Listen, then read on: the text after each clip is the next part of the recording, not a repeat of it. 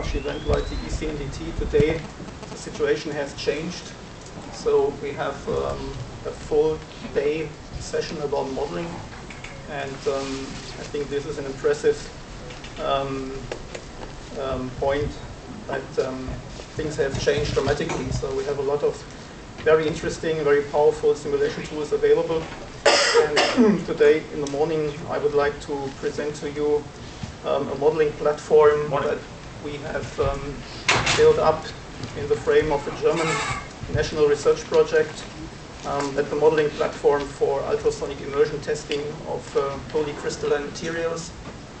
And I will, that's an ongoing project, and I will show you the features of this modeling tool at this time. It's not finished yet, but I think it still has some remarkable features. My name is Frank Schubert. I'm from the Fraunhofer Institute for Ceramic Technologies and Systems from the branch Materials Diagnostics. That is the former IZFP Dresden. And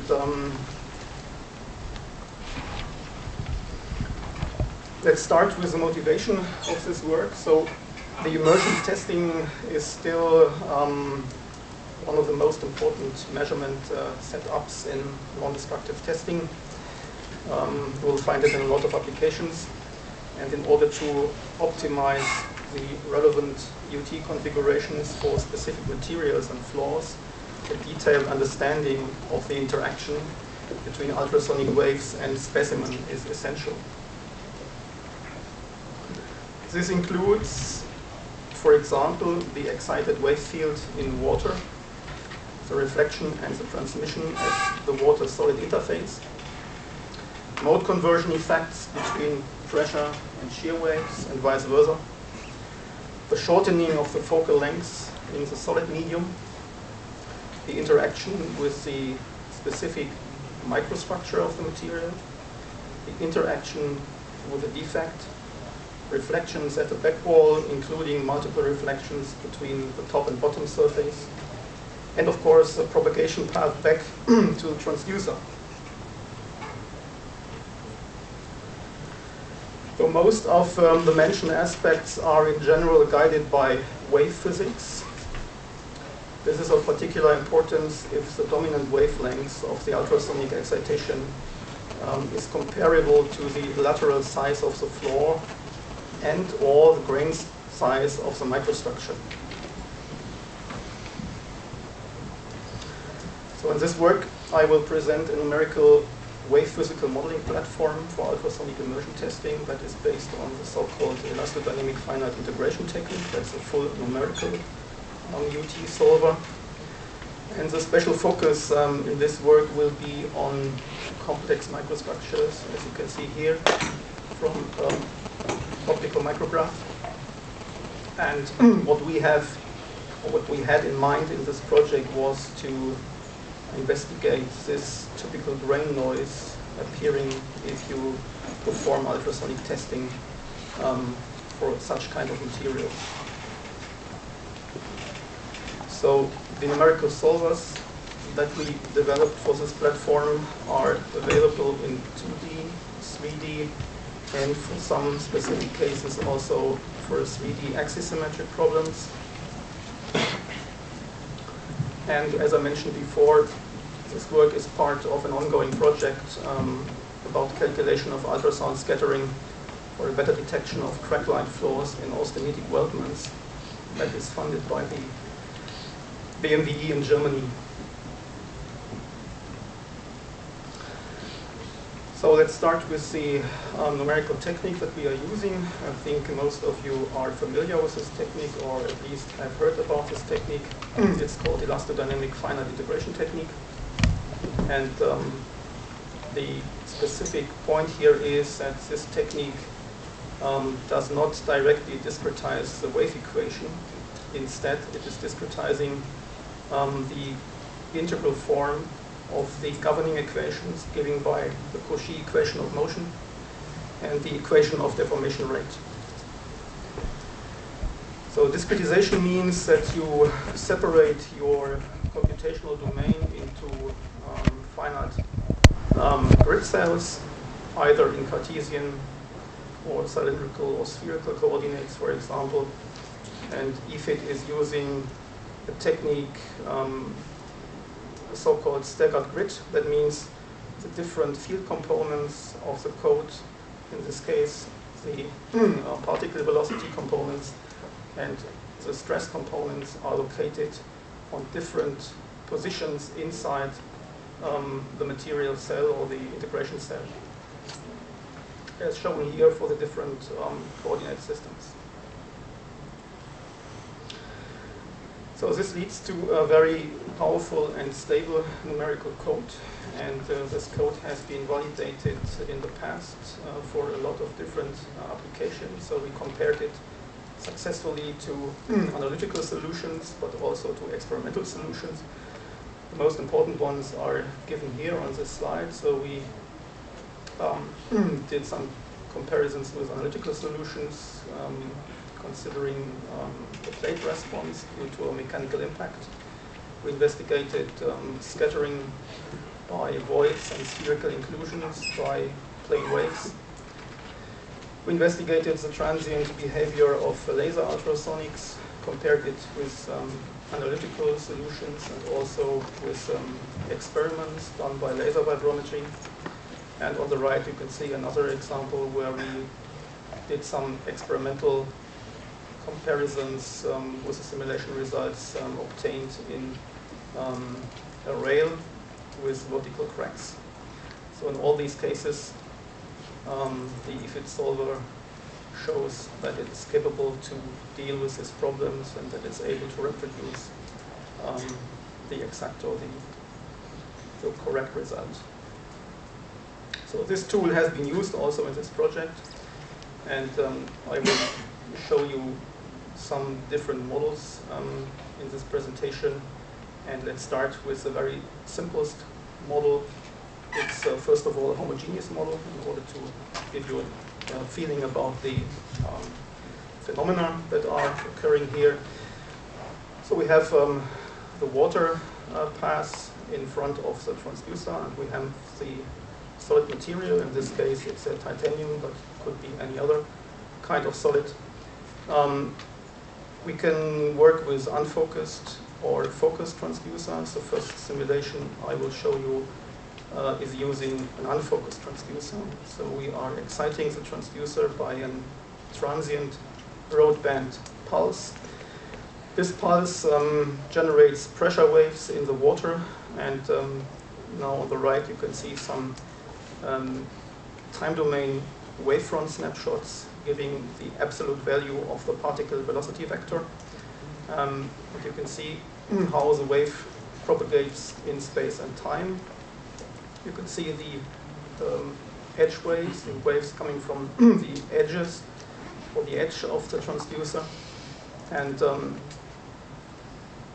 then it hits the interface, water, titanium, and then of course we have a transmitted wave, a transmitted P wave. In the titanium we have a reflected wave running back to the transducer. We also have some secondary shear wave contributions in the solid generated by mode conversion. You can also see that due to the higher wave speed, and that means the larger wavelengths in the titanium, you can see the difference here in wavelengths compared to the water. And of course the wave speed is larger. That means the wave travels faster to the back wall. Then we have the reflection at the back wall. The wave is propagating back to the transducer. Also this reflected wave is propagating back to the transducer. And then the back wall echo once again hits the interface, resulting again in a reflected wave and a transmitted wave. What you can see here, this is the back wall echo moving back to the transducer where it can be detected. I forgot to mention that in order to give a better representation, I increased the amplitude of the particle velocity vector in these time domain snapshots in titanium by a factor of 4. Otherwise, you would not see very much details. And then at the position of the transducer, we are able to calculate the reflected time domain signal. And what you can see is the excitation pulse here. Then we have the interface echo, followed by the first backwall echo. And then due to the multiple reflection between top and bottom surface of the titanium plate, you also get second, third, fourth interface or backwall echo, sorry, with some decreasing amplitude. There are also some slight contributions from shear waves, but they don't play an important role here. Okay, then let's have a look at the same model, but now using a focus transducer, in this case with a focus of 76 millimeter in water. That means the surface of the solid is in the near field of the transducer. You can see the difference if the wave hits the interface. You can see how the outer parts of the wave behave different compared to the first simulation. And we have a focusing to a specific depth in the solid material. And what you can also see is that due to the focusing, you get a stronger shear wave mode conversion, but this is also a secondary effect, so it does not play any significant role here, but in the experiment you're also able to see this contribution. This is due to the focusing of the transducer. And then again we have the reflection at the back wall and the propagation back to the transducer. This is an overall picture showing the intensity in these two parts of the model. So first of all, this is a typical, in water we have a typical intensity plot for a transducer, a focus transducer. As I mentioned, the focus is very long compared to the distance between transducer and interface. And inside the titanium, then we have the typical effect of the shortening of the focal length. That means due to the mismatch in wave speeds, we have a focus here in the solid material, which is in the range of, let's say, 6 or 7 millimeters below the interface. So the corresponding time domain A scan is given here. So we have again the interface echo, backwall echo 1 and 2, and you can see that the shear wave contribution has increased a bit. Now in the third step, let's introduce a defect. Could be in principle any kind of defect. In this case I have chosen a so-called flat bottom hole with a diameter of 3 millimeters. In this case, 3 millimeters in this case is comparable to the wavelengths of the P wave in the solid. And I once again used a focus transducer with a focus of 76 millimeter in water. And we can follow the wave propagation process again. You can see the focusing, so the wave hits the flat bottom hole very precisely. So the energy is focused to a specific region at a specific depth. And then we have the reflection at the flat bottom hole. You can see there are a lot of other secondary effects going on. We have mode converted shear waves coming from the edge of the flat bottom hole. We have some so-called head wave generations if the P wave travels along the free interface. And this scattered wave, of course, is also reflected and transmitted at the interface between the water and the titanium. And then you can see the wave field is quite complex in the solid material. And if we look here in the region behind this first echo from the flat bottom hole, you can see a couple of other contributions. And if we look to the corresponding A scan, we can see now we have a very small backwall echo due to shadowing effects, and we have a strong flat bottom hole echo due to the focused wave field. We also can see the second backwall echo. We also have some secondary contributions coming from multiple reflections between the interface and the flat bottom hole, and also coming from mode conversion effects. So with this simulation, you are able to precisely identify all these different wave modes.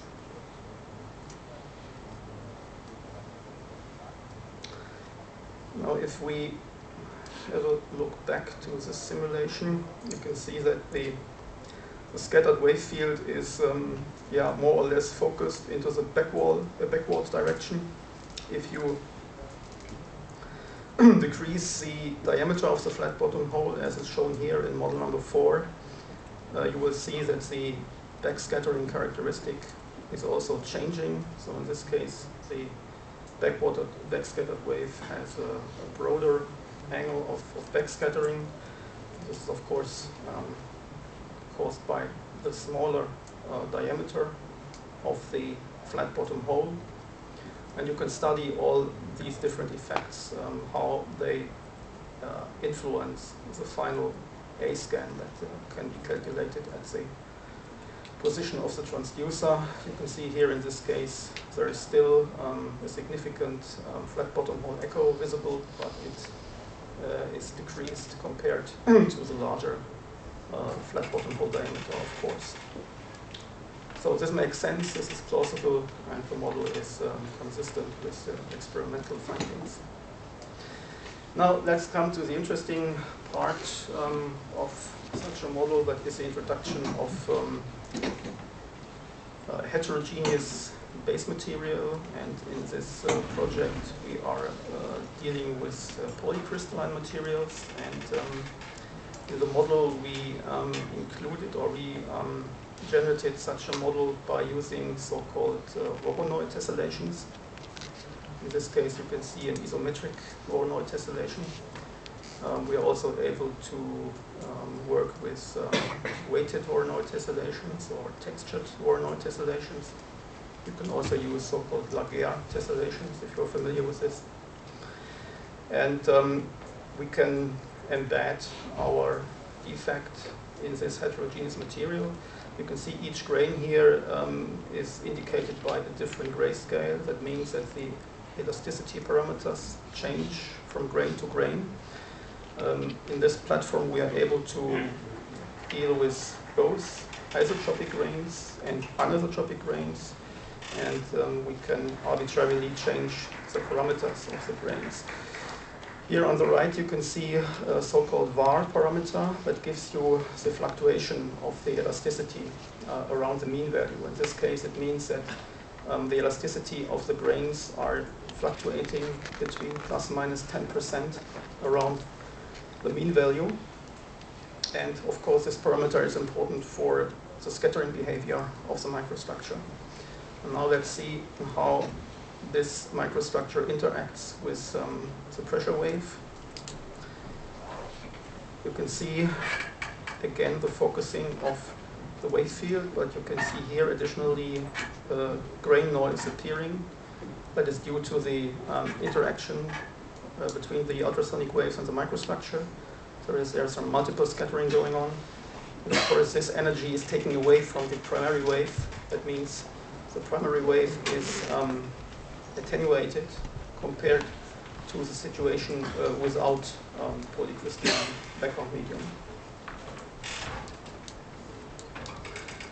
So once again we have a significant echo coming from the flat bottom hole. In this case I used again the 3 millimeter FBH, and you can see all this grain noise appearing in the solid medium, and this grain noise is also transferred to the water and is moving back to the transducer where it can be detected. It's not so clearly visible here in the wavefront snapshots, but it is better visible here in the corresponding A scan. So again we have the echo indications from the flat bottom hole and from the back wall, but now superimposed we can see some first contributions coming from the grains, so-called grain noise.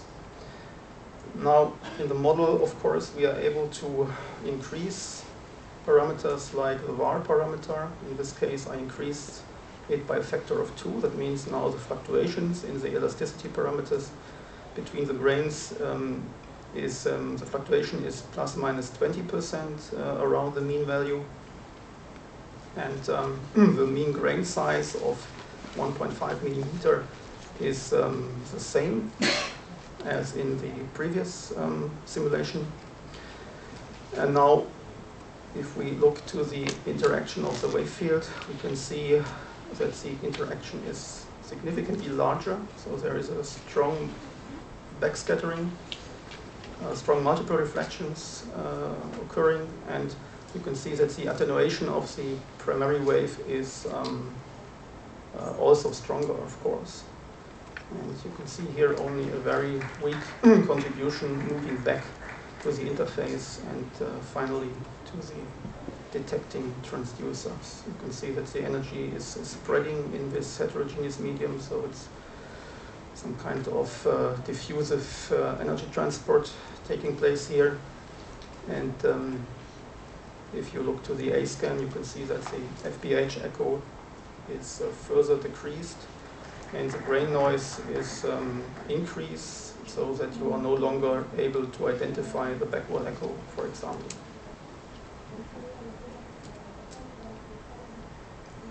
Of course, we are able to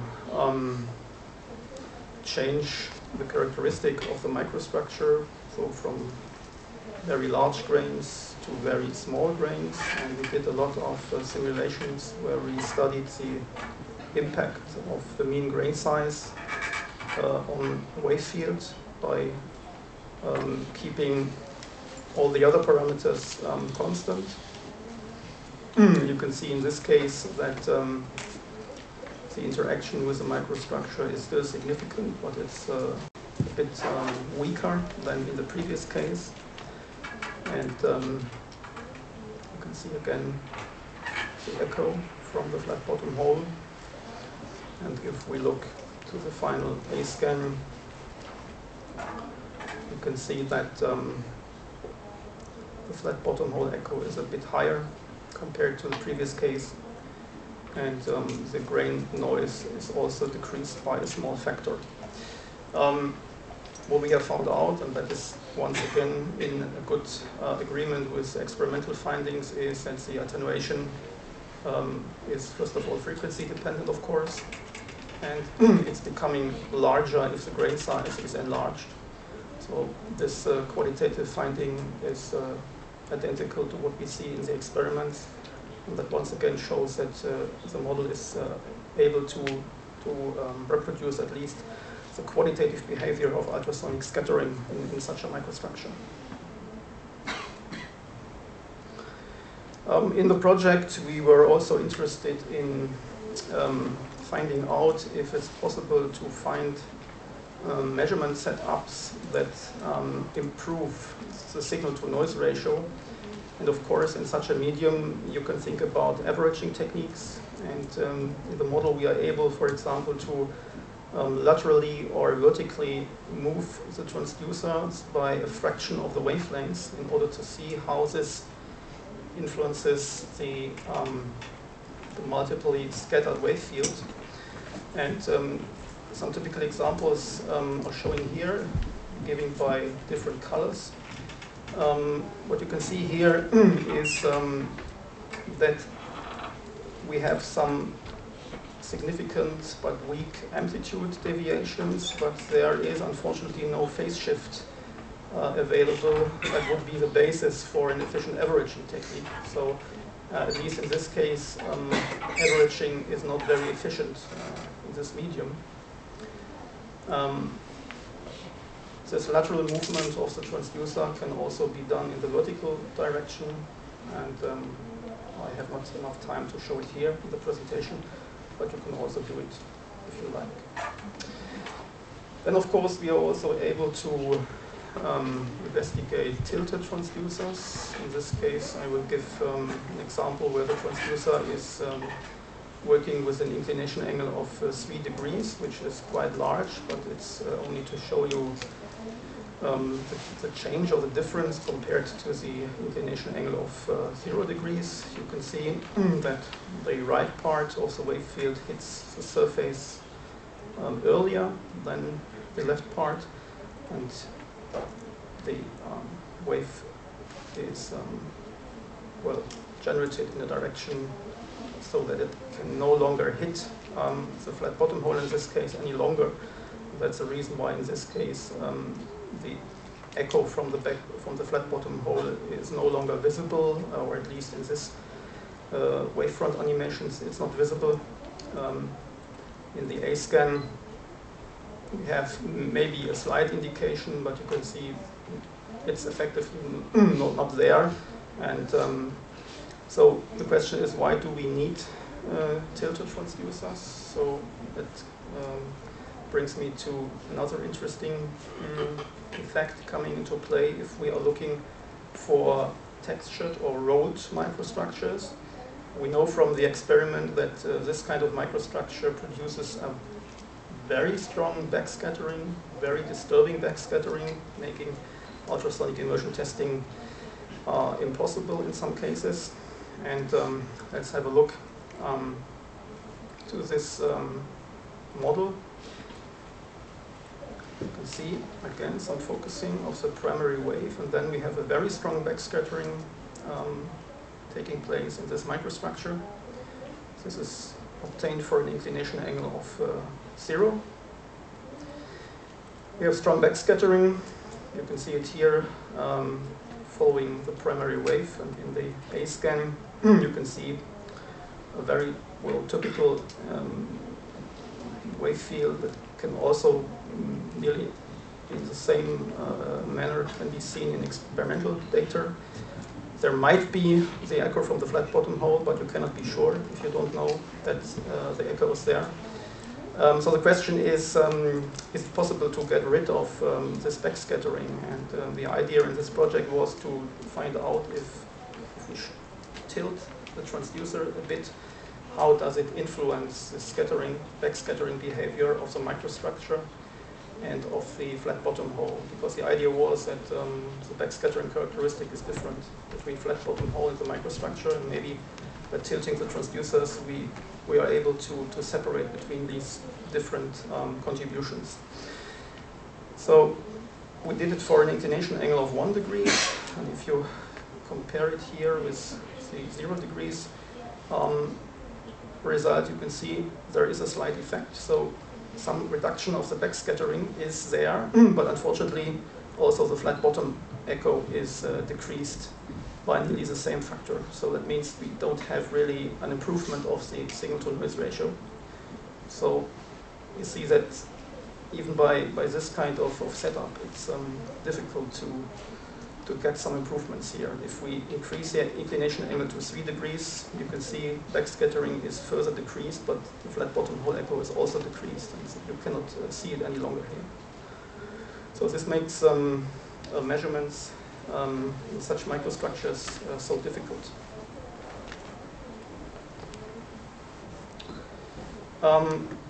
Beside these conventional transducers, we are also able to deal with specific transducer geometries, so for example phased arrays, or for example Axicon lenses, as is shown here. So we also tried to find out if Axicon lenses are able to improve the signal to noise ratio. Axicons are typically used in cases where you want to have a very long focal area in different depths of the solid material. And you can see it here already in the time domain snapshot. Backscattering is still very significant, so there is no improvement. And you can see that if you compare the cases with Axicon and with a conventional focus transducer having the same aperture, then you can see not really a difference. So flat bottom hole echo might be there, but cannot be identified very clearly. And at least in this case, we also had no significant improvement of the signal to noise ratio in this case. So let's come to my last slide. I want to summarize the current features in this modeling platform. So we are following a so-called 3-model philosophy. That means that by changing a single parameter, we are able to shift from 2D to 3D models and vice versa. And in some cases also 3D axisymmetric solvers are available.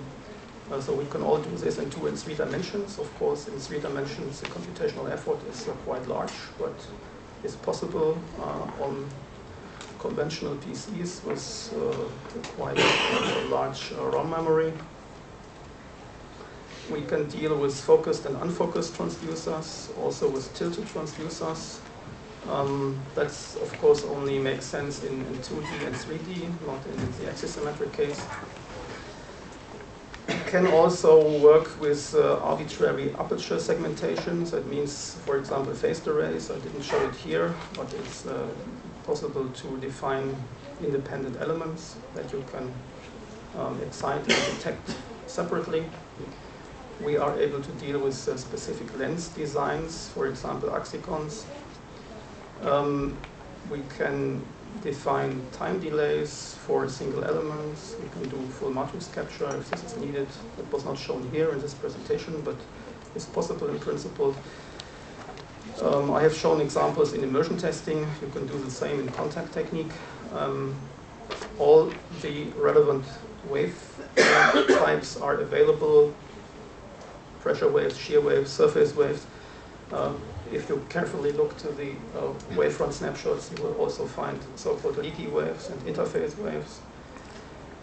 They are also there automatically because that's a full numerical code discretizing more or less the wave equation in a certain form. We can deal with various kinds of defects. I showed flat bottom holes only, but we can introduce drillings, notches, voids, elastic inclusions, etc. Then we are able to deal with polycrystalline microstructures, for example, random isometric textured and weighted Voronoi tessellations. The grains could be isotropic or anisotropic. Of course, in case of anisotropy, you need the corresponding elastic parameters of the grains, which is in some cases not so easy to obtain. We can work with arbitrary distributions of the grain size and the grain orientation. And finally, at the moment, we have a good qualitative agreement between simulation and experiment. And as I mentioned at the beginning, this platform is part of an ongoing project, and we are now in the second stage of this project where we will do a quantitative comparison between 3D models and experimental results. And I hope that I can show you examples or results of this comparison in the near future. So that's all for now.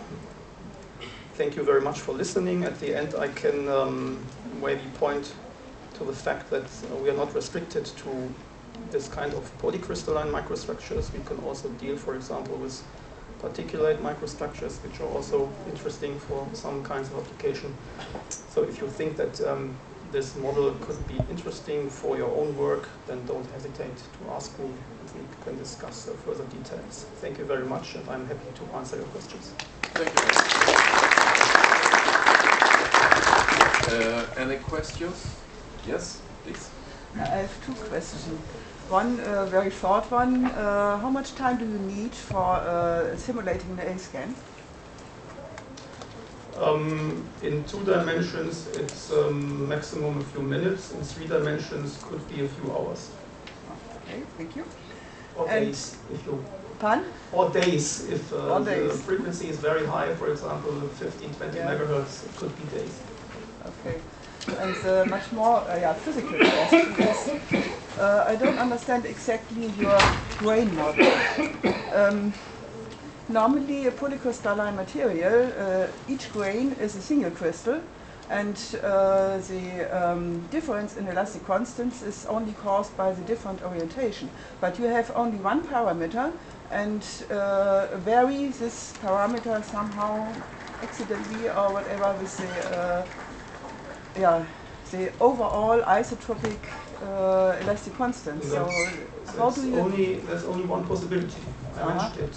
I think we are able to do both. We can use each grain as a locally isotropic medium, for example. but we are also able to define each grain, as you mentioned, as a single crystal with a certain orientation, and then we can define the corresponding elasticity parameters to this certain grain. This is also possible. Both is possible, but as I mentioned, in some cases it's not easy to get these parameters in our project. We try to do it to some extent, but you can do both in 2 and 3D. Is there a difference in evaluation time if you need only this parameter? Not really. It's in the, well, less than 1% or so. It's only a question of how to define the material grid. And of course it depends a bit on the wave speeds, because the size of the grid depends on the elasticity parameters, but I would say it's not much. It's maximum a few percent, not more. Thank you. More questions? Yes? 2 questions also from my side. You're doing a time domain modeling. You could easily do a frequency domain modeling also. What is the advantage of doing the time domain in this case? Well, in principle you are right. If you use a transient wave with a certain frequency band, you could also do it in principle in the frequency domain. But, well, I think from my point of view, the origin of EFIT comes from the time domain simulations. That's one reason, of course. The other reason is I think it's more intuitive, because what we can show here is exactly the same what is appearing in the experiment. In the experiment, normally, not in all cases, but in most cases, you're also working in the time domain with transient wavefronts. So it makes sense to compare this experiment with the simulation in the time domain. But you are right, in principle, you have the same physics in the frequency domain. You can also do it in the frequency domain, if you like. And my second question is, the geometry of the grains is quite rough or random or whatever. How do you match that with the grid that you take, the discretization grid that you take, Yeah, which is normally just rectangular? Well, this kind of numerical technique, in contrast to final element techniques, is using a Cartesian grid. But the philosophy here is that you have a Cartesian grid for the field components, but concerning the material distributions, you are able to deal also with curved boundaries, for example, or with partly filled material cells. And this is included in the technique, so it is able to precisely model the real grain, even if it's not perfectly possible in a rectangular grid. So this is a different philosophy compared to final elements, for example, where you try to use tetrahedral elements in order to better discretize curved surfaces. Here it's done in another way, so you keep the rectangular grid of the field components, but try to take curved interfaces inside this Cartesian grid into account. Okay, thank you. There is another, by the way, there's another possibility maybe to use so-called adaptive grid refinements for specific reasons, but this is not done here, but you could do it also in principle. Just I have a question also. You have no viscous damping in.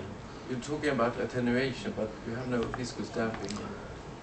I didn't show it here, but it's already included in the code. So you can also, for example, define viscoelasticity for each of the phases if you have the available According to your data. opinion, is the backscattered energy more related to the size of the grains than, for instance, for residual stresses or dislocations and so on? Well, my models in this case have no residual stresses. Of course, if you have an application where residual stresses, for example, at the surface come into play, then maybe we have to discuss this further. But in this case, in the models I showed, it's clearly the number of interfaces and the impedance mismatch between the grains that is producing the scattering. Yeah. Do we have time for last question? Yeah, one short one. Well, I have a comment and a question. You try to change the tilt angle of the transducer in order to reduce the scattering. and you noticed that it didn't work because you used the specular echo. I think in a more realistic configuration, you would try to 45 degrees and catch the defect using the backward echo. How many degrees? 45, say. 45. Yeah. Okay. Yeah, that's interesting because we are still looking for a solution. So if you have some experience in this field, I would be happy to discuss it afterwards. Good with that. Any questions? No, you have to take it later. Thank you very much. Okay, thank you. Thank you.